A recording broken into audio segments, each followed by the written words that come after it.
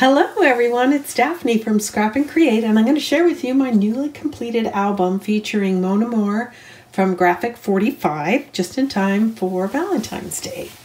So this is a large album. So this is 8.5, or actually 8.25 by 11. 8.25 by 11. So it's one of my larger format albums, which is kind of nice.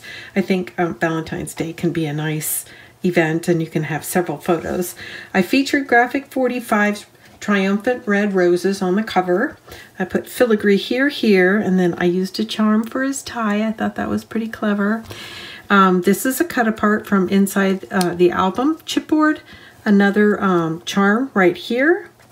And then here's a piece of chipboard here. This is fussy cut from the collection pack, the 12 by 12 collection pack. And then there's a little fussy cut part right there as well. So that is the cover. Got a nice simple flat back. We did a wrapped spine, which I'm a huge fan of, especially in these larger formats because it helps pull everything to the center of the cover. So there's our beautiful cover. I did some color blocking on the inside and back liners. And here we are. I have to keep scooting it back and forth because it's such a large format. Here we are on page 1. I've got a nice ephemera journaling card right here. This opens to the left and right, plenty of room for photos. And then this is a tag that you can add photos and journaling to, and then 2 small form 4x4 photos. Okay. Page 2, we have a card that opens to the left and a larger card that opens to the right. I think that turned out really pretty. These are just cut aparts from the 12 by 12 collection pack.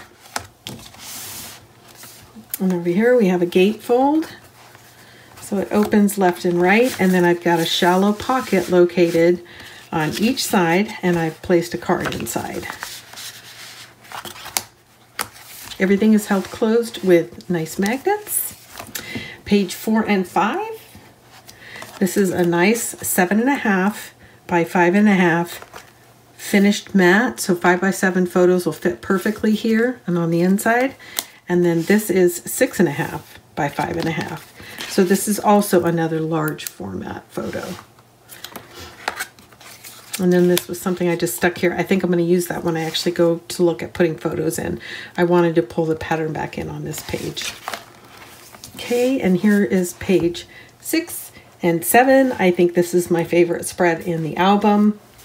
This is a nice large flap with 2 elements extending the flap. There we go.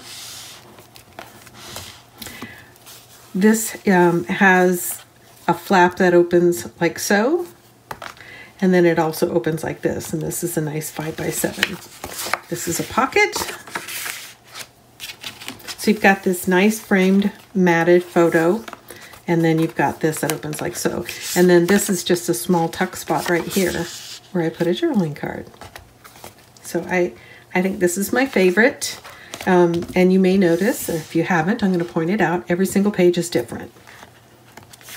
This is a nice little tuck spot. This opens straight up. And then to the left and right, we've got these nice shallow pockets.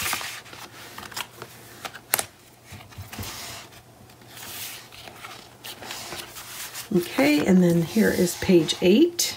I just did some creative matting right here. This opens to reveal 4 large photo mats on both sides. In addition, there is another very large photo mat that's behind the whole thing. Okay, there we go. So this is, I think this is one of my favorite pages too. And then there's the back liner. So that is Mon Amour. In the cut list, there's a material list. In the material list, I used 1 DCE that was 12 by 12 and 1 DCE that was 8 by 8. And I found myself short of paper. So what we're doing now is taking a DCE and splitting it into 3 packs, which have 1 each of the patterns. So they're packs of 8, so it has one of each of the patterns, and you'll need to buy that as well to complete this album. If you want more paper to further fill some of your insert spots, you'll need additional paper. So it is going to take all of a 12 by 12 DCE, 8 by 8 DC, plus 8 single sheets. And then if you want more, then it would be 2 12 by 12 DCEs.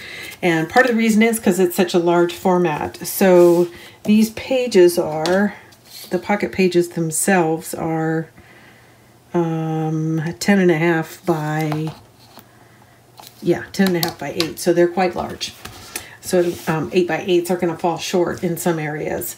Hope you guys enjoy. This is Daphne from Scrap and Create. Sorry it was so late to get this out. I just really kind of got stuck on a couple of pages and couldn't come up with something new.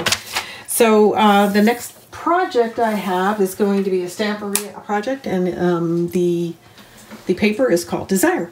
And as a quick reminder, we are now selling these finished albums in our shop, so check out Designed by Daphne, and you'll see what's available and listed right now for you to purchase. Thanks a lot, guys. See you soon.